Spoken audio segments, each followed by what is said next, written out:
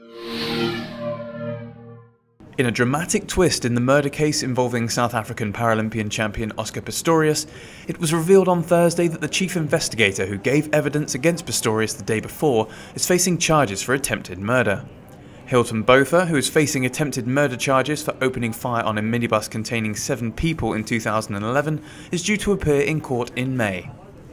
The charges were provisionally withdrawn, but were reinstated on Wednesday at the behest of the state prosecutor, after Botha had taken the stand against Pistorius in Pretoria's main magistrates' court. Under cross-examination at the Paralympic star bail hearing on Wednesday, Botha was accused of contaminating the crime scene in Pistorius' house and had to backtrack on key details such as the distance of witnesses from the home. Lead defence counsel Barry Rue accused the police of oversights and slip-ups in their initial investigation.